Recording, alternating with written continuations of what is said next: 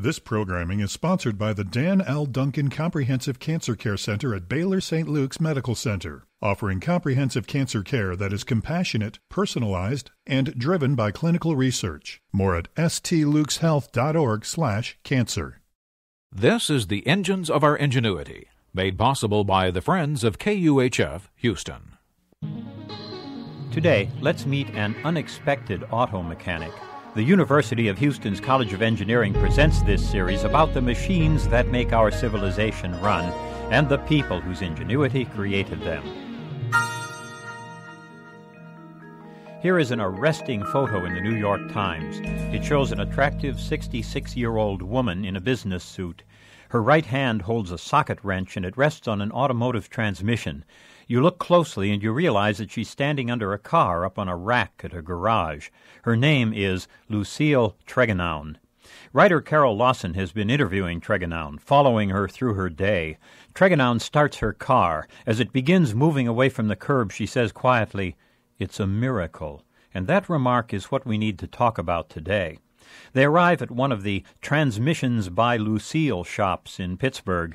Lucille Treganowan is an ace mechanic who specializes in transmission repair. Her story began with a divorce in 1960.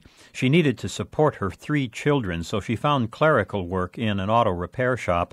At first, she found herself answering all the customers' questions with the same sentence, "I don't know." Treganowan knew nothing about cars. She'd never even been terribly interested in cars. But her father had been a plumber, and he'd never let her get the idea that there was anything mystical about the way things worked. One key phrase in Treganowan's story is, "My father treated me just like my 2 brothers." So she decided to quit being ignorant. She studied how cars worked. By 1973, she knew enough that she was ready to go into business for herself.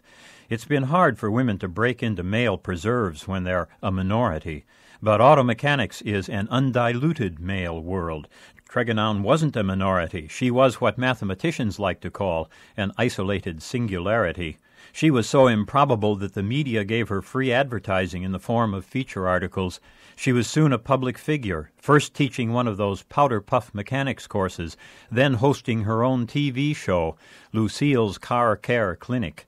But at the root of her success was something more important than ambition or even dedication. It was passionate mental engagement.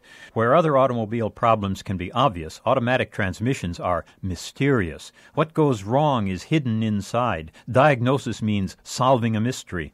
She says something that is at once innocent and powerful about that process. She says, to fix something and then drive down the street and have it shift perfectly, boom, boom, boom, makes me think, wow. And so we're back to that "it's a miracle" remark. That's where Treganowan's strength lies. She looks at a machine and she sees the miracle. In the end, her story isn't a story about gender after all. It is about understanding technology. For her success has come from savoring that love of mind and function, which we build into all our best machines. I'm John Lienhardt at the University of Houston, where we're interested in the way inventive minds